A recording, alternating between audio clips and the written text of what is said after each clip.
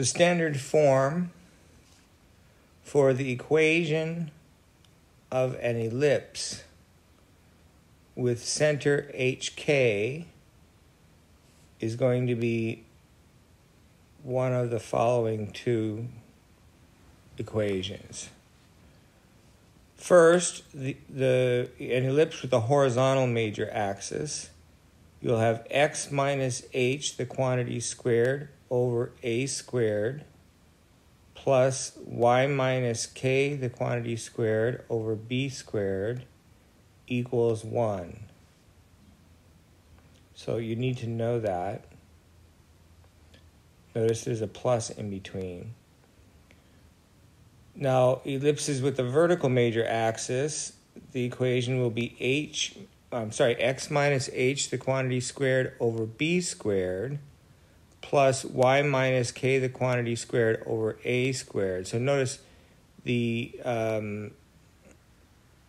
distance from the center to the endpoint of the major axis is a, and for the vertical major axis, the a goes with the y. It's in the same term as the y. And for the horizontal major axis, the a is in the same term as the x. Now, other textbooks will do this differently. I've seen like 4 different ways of doing these things. So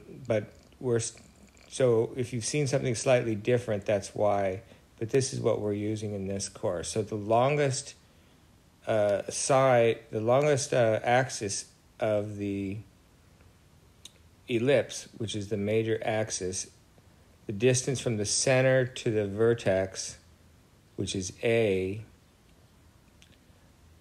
goes with the x term if the ellipse is elongated in the x direction, and with the y term if the ellipse is elongated in the y direction.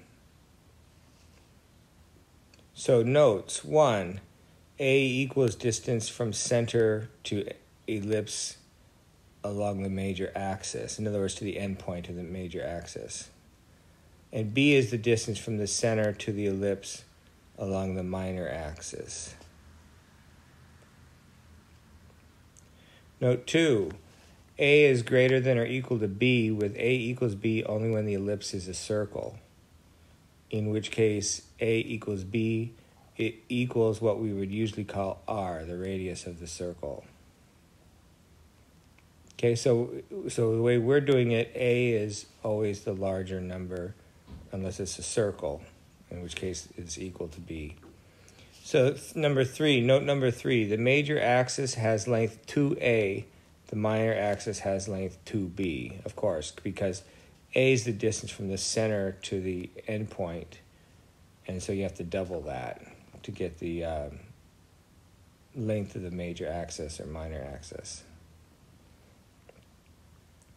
C, remember what C is. C is the distance from the center of the ellipse to the foci along the major axis. So the foci are on the major axis, as are the vertices. So the formula for C, and you'll have to remember this, C equals the square root of a squared minus b squared. Remember, a is always larger than b, so this will always be a real number. It's larger than b or the same as b in case of a circle. So in the case of a circle, notice that c equals 0 because a equals b. That just means that the two foci are fused into one at the center of the circle. And it's the distance 0 from the center. So c is the distance from the center along the major axis to each focus.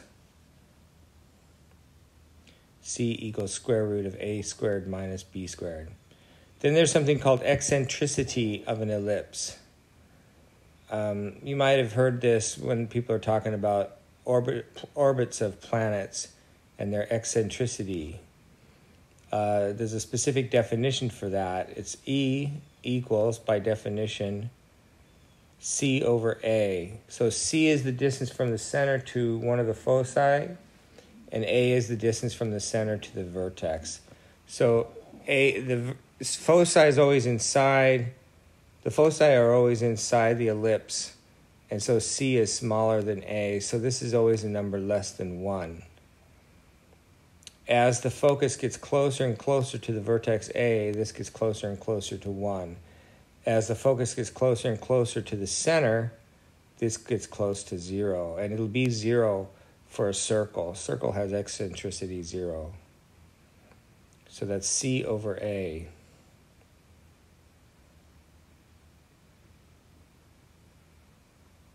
Yeah, so I just made a little note that the for a circle, the eccentricity is 0.